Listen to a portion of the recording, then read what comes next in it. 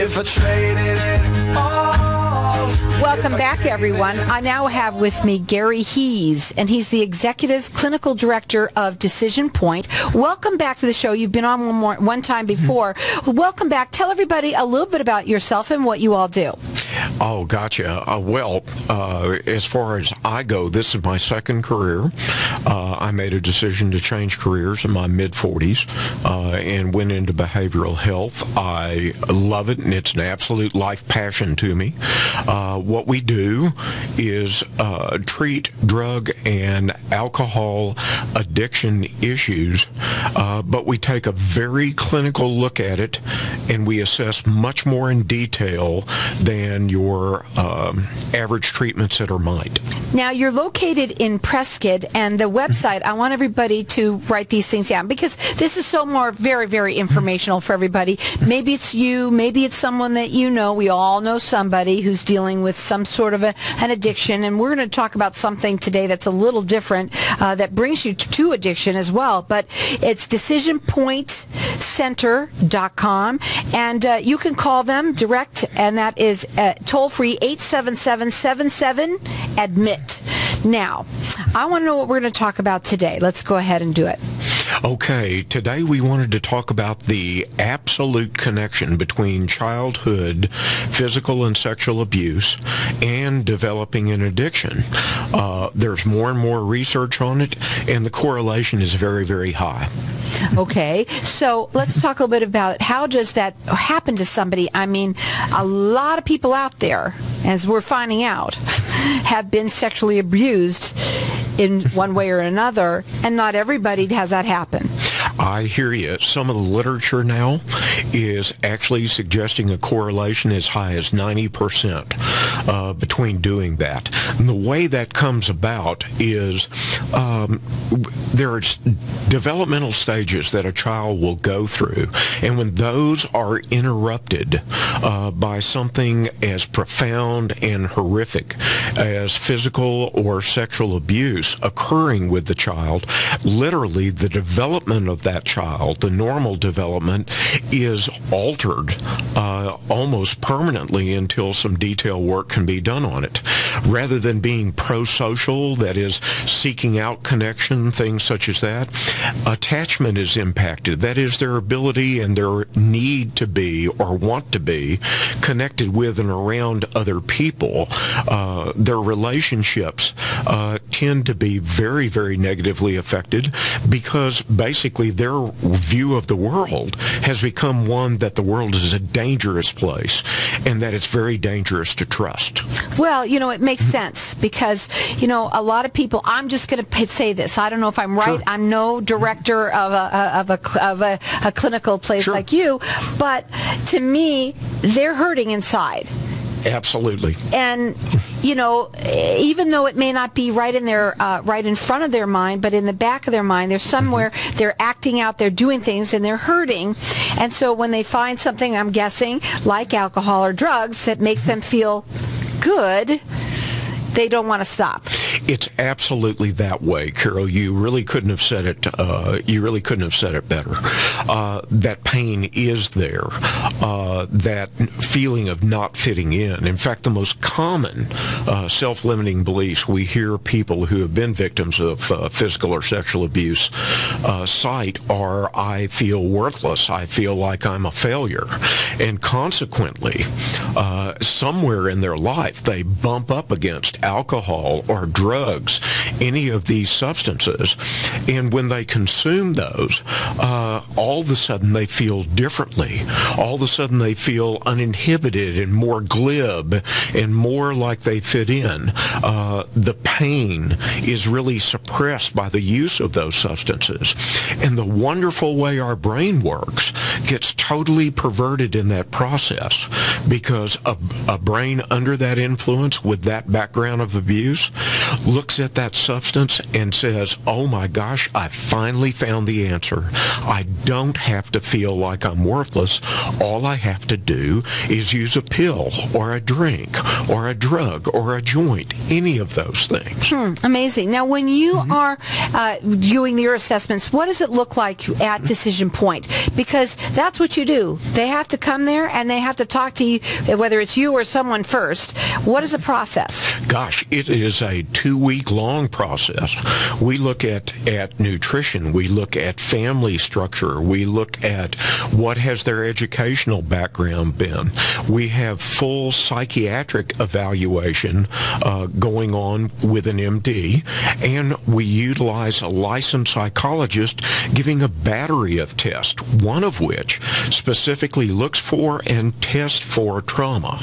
If we see it come up, then when we derive a treatment plan, we make sure that we address the condition that most likely started the addiction, as well as the fact that the person has developed habits around drinking or using drugs. So when I listen to you, and I know the first time you came on, I said the same thing to myself, you're about getting to the root of the problem, and not just with, drugs, just to give them something that's going to get them off of it. So now you're off of it. Now you won't be taking that anymore. You won't have that those cravings anymore.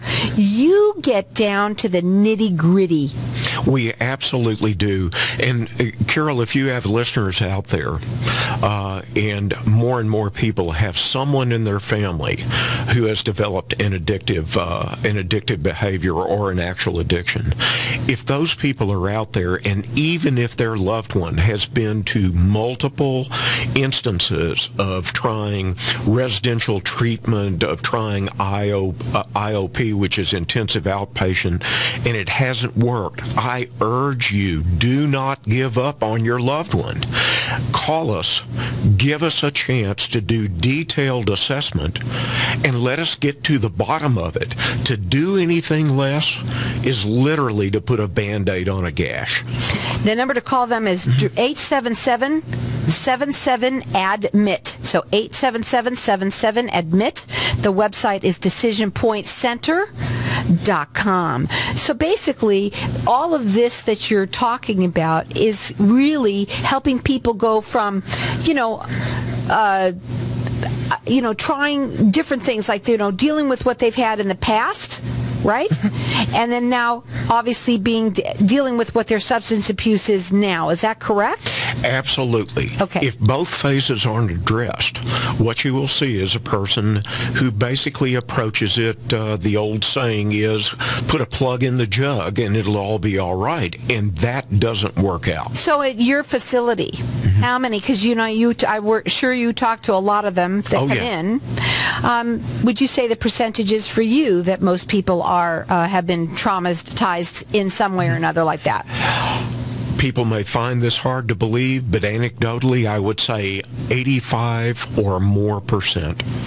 Well, we certainly know that it's happening, and we all know that a lot of people, they don't want to admit that they have a problem, too. Would you say that that's true, too? Well, absolutely. Who wants to admit that something has taken control of their life instead of them being in charge of their life? And so the loved ones, when you say this to them and they say, I implore you, please don't give up on them, do a lot get to that point? We have worked with multiple families where the family was ready to just stop. And in many cases, we've identified trauma.